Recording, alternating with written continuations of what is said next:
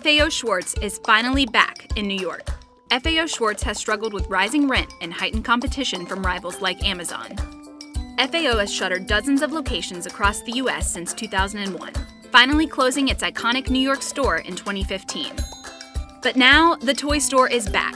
It's reopening a location in New York City, walk-on keyboards and all.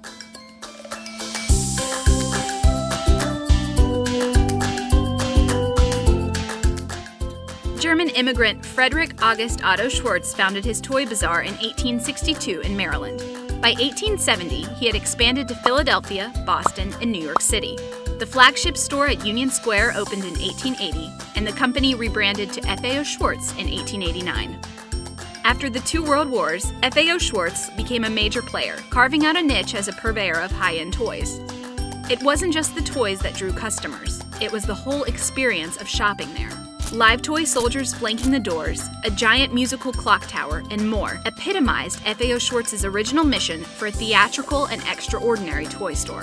When you're a kid, you don't always remember maybe the toys that you get, but an experience like FAO Schwarz, you can go and experience that with your kid and give something to them that they're going to remember forever. It's just amazing. If you've never been FAO was a titan of toys and landed a role in the 1988 movie Big, starring Tom Hanks.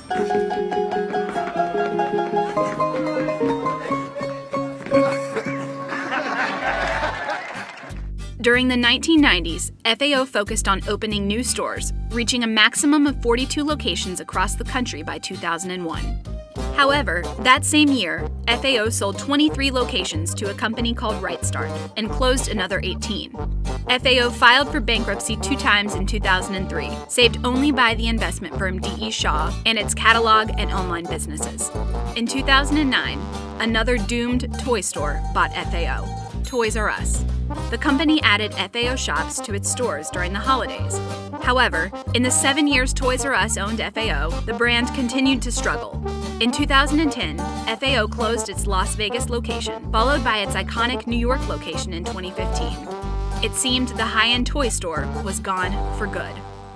But in 2016, a company called ThreeSixty Group swooped in and bought FAO for an undisclosed amount. Experiential is probably the biggest buzzword in retail today, and we joke that we've got a brand that's 150 years old and was experiential before it was cool to be experiential. Now, right before the 2018 holiday season, FAO Schwarz is back. The 20,000 square foot store opens Friday, November 16th at 30 Rockefeller Plaza in New York City.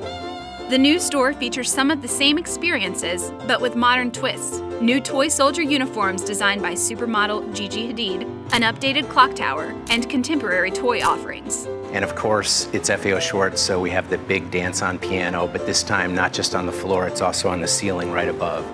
Going forward, the company hopes to open stores in Canada, China, England, Spain, and Australia, bringing FAO's mission for a theatrical and extraordinary toy store around the world.